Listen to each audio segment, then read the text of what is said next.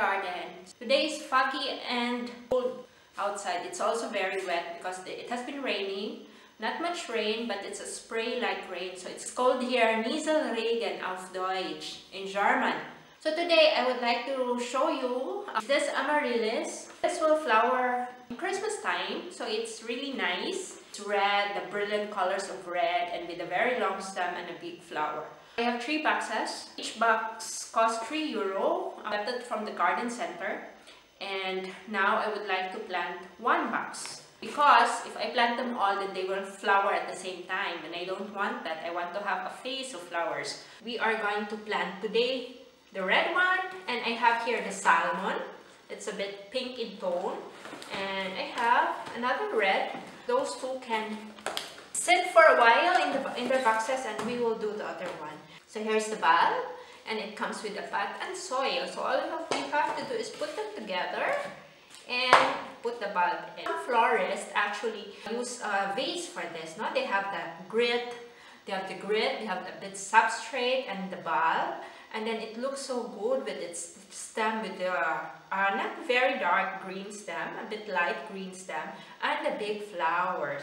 So first comes out the stem and the flower, and then the leaves. It's beautiful. And when you have some blooms in Christmas, because here it's winter, everything is dead except the plants inside being saved in the winter garden, and except the trees that survives the winter, the needle trees. All what's green, and others are brown and dry.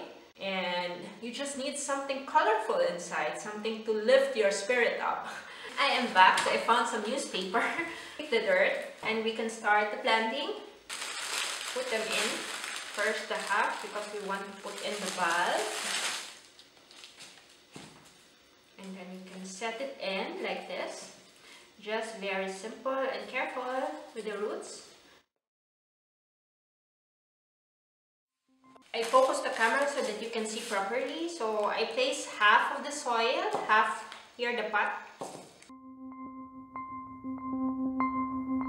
And then I place the bulb in.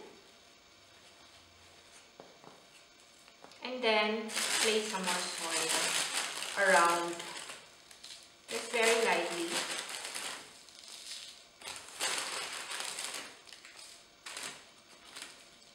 So in gardening, I use gloves when the soil is wet or when I have to take out weeds.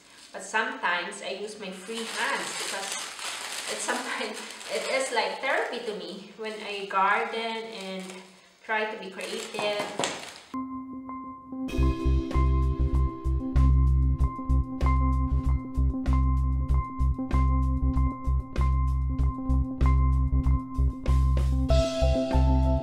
So actually you can create a very nice, if you have budget, you can create a very nice design for the Amaryllis. Some I've seen that, and it costs about €10 already when you buy the set in a vase with substrate, with colors. But I'm fine with this. It's cheap, and I will get the same flower.